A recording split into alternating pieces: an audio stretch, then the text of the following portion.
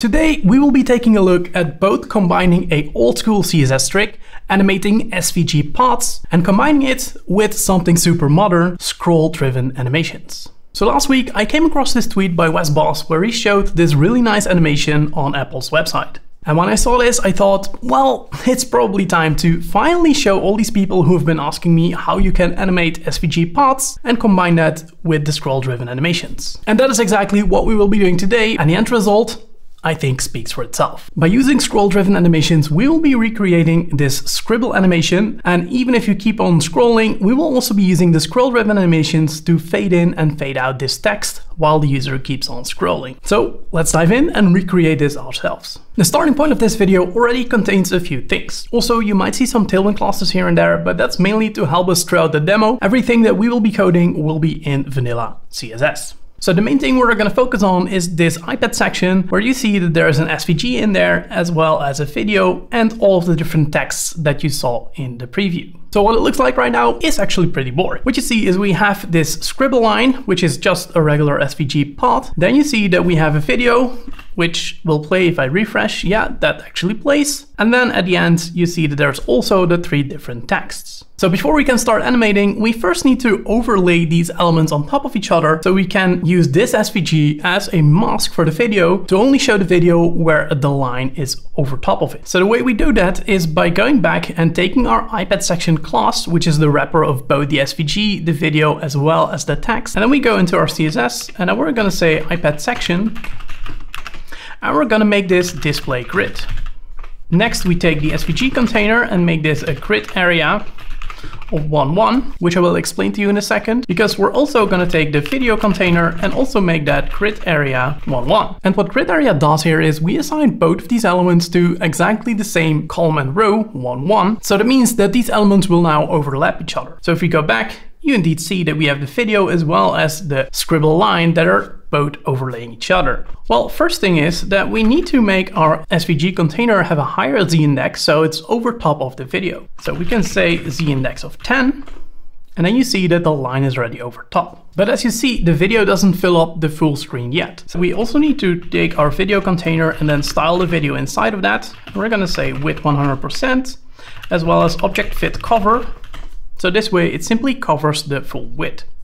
And now we have this line overlaying our video. And what we can do is we can use this SVG to cut out our video. But before we do that, I want to make this line a little bit thicker. And making that line thicker, you can actually do that by changing the stroke width of your path, which simply makes the element thicker. If we would go with 130 pixels, you already see that we have a really chunky line. And the way you then can use this SVG path as a mask pretty much for your video is by going back, and then we take our SVG container, which is a div, and then we're going to give that a background color of white.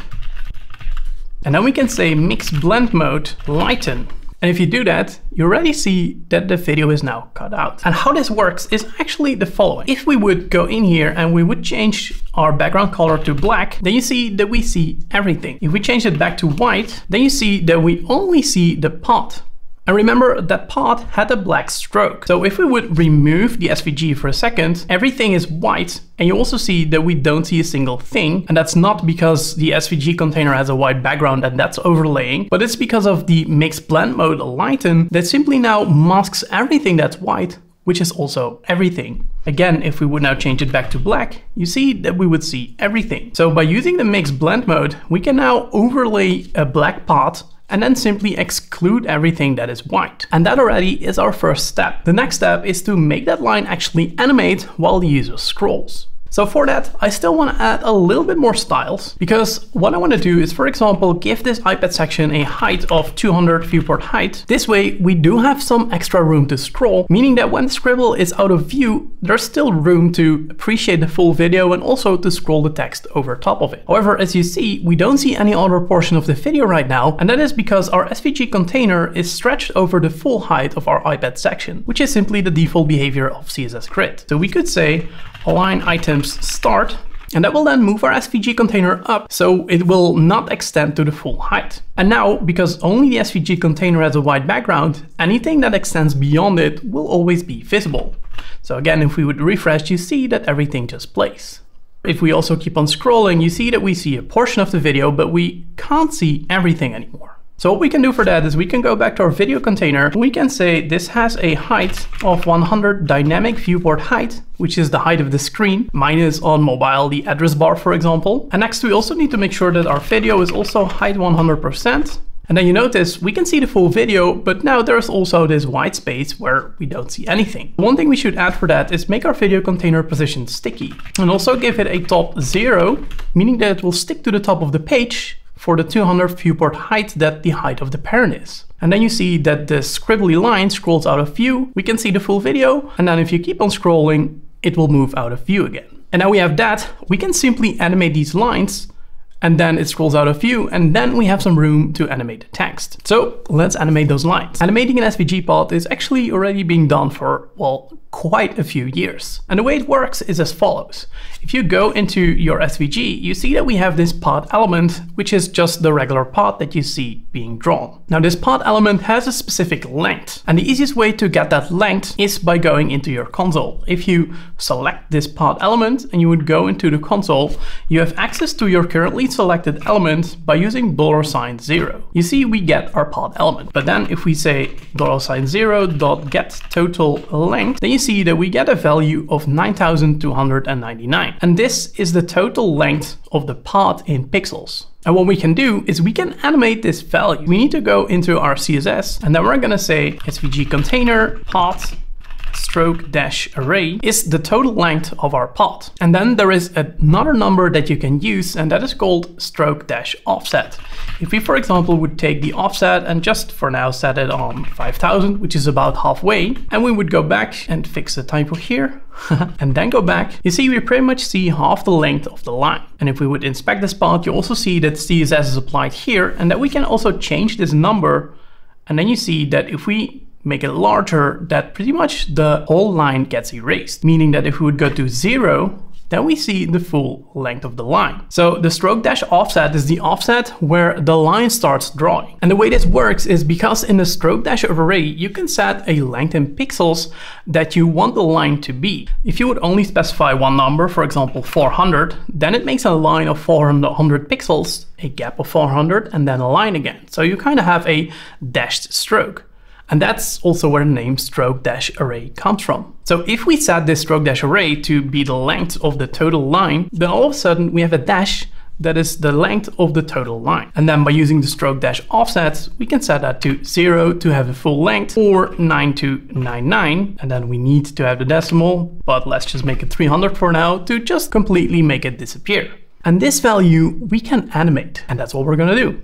But we're gonna animate it with scroll-driven animations. First thing means that we need to set our scroll-offset to 0. So that means that if we start scrolling, we don't want the line to be visible at all. So the current stroke-offset should actually be equal to the same value. And you could, if you want, just make this 9,300 if you don't like the decimal point, which is totally fine as well. And then what we need to do is, based on the scroll, we want to animate it to the value 0, which means that the full line is visible. So first, we will define a regular keyframe animation. We're going to say add keyframes, paint line, and then we're going to say we want to animate to stroke-offset 0. And now the way we add this animation to our pod is the same as any other CSS animation. We go in and we define our animation, and then we're going to say paint line.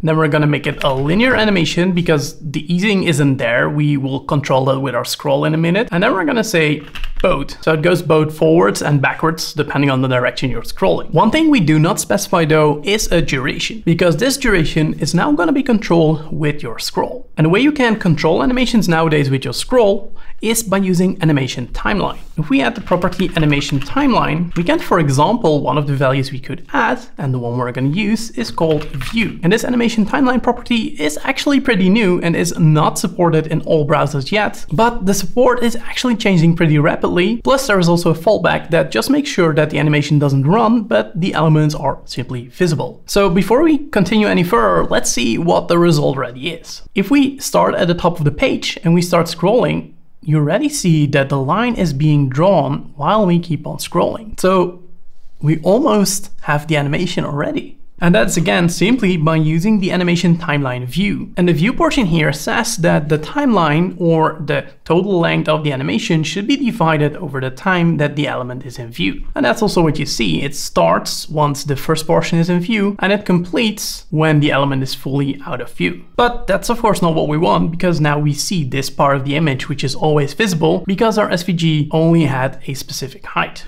But we can change that. We can add a animation range, and then we can specify, for example, entry 25% and entry 80%, where the first value tells us when the animation should start and the second when it should end. In this case, it should start when 25% of the element is in view, and then it should end when 80% of the element is coming into view. So if we check that again, then you see the animation of course plays a bit quicker, but it also ends a lot quicker. So now it's up to us to tweak that value to, for example, make it 60%. So it actually finishes right before we start to see the rest of the video. And all of a sudden we have recreated this animation by using a few of these modern CSS properties.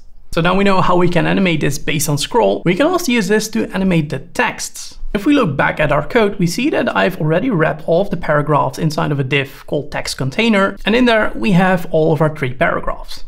So the first thing we need to do is we need to overlap this text on top of our video as well. So we're going to do that pretty similar to what we did with our SVG container and video container, meaning that we're going to say text container is grid area 11. This time I'm also going to say it has a margin top of 100 dynamic viewport height. This way it has a gap of the height of the screen before it starts to become visible, giving us some time to also scroll the scribble. And also it needs to be on top of the video, so we also need to add a z-index of 10.